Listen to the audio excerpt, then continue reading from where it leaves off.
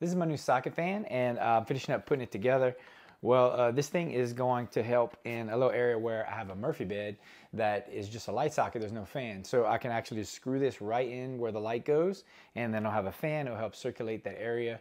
Let me show you a little close up and then we'll go install it. So this product was a gift that was sent to me by the company, but I chose this because I needed more circulation in a certain area where we have a Murphy bed, which is where guests stay, and I wanted to be able to have a good circulation of air right there. Now it comes in two different styles. You can get the 5-blade style or you can get the 3-blade style. Each of them come with two different blades. So this one comes with just a flat brown, and then it comes with like a wood grain. I chose the wood grain to go with.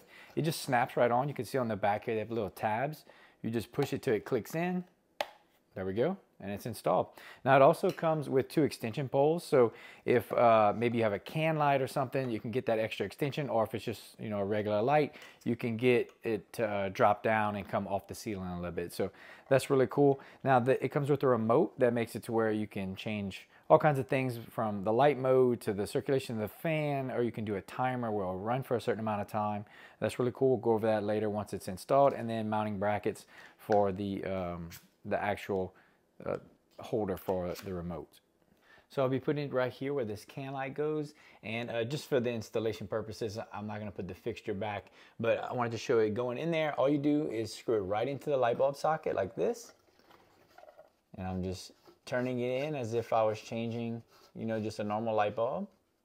All right, once it's tight, that's it. Now we'll go ahead and turn the light on. Okay, that's it. It works. Everything's on. Let's check the fan. That's it. It's running. Cool.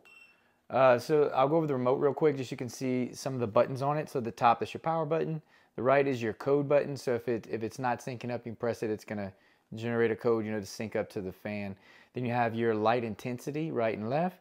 In the middle is going to be the switch that does the different modes. So if you turn it, press it one time, it'll turn it off. Press it again.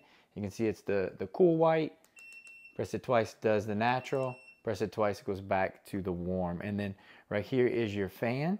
And so you have your different speeds and then on and off. Right here is your forward mode, so that's blowing down. This is your reversed, so that it's going to pull it up. Then this is a sleep air volume. Up right here is your time section, so you can do a time shutdown. And that's pretty much it. So it's super simple, super easy to operate. Let's put it on speed 1, 3, 6. Yep, puts out a good bit of air. Let me check underneath it.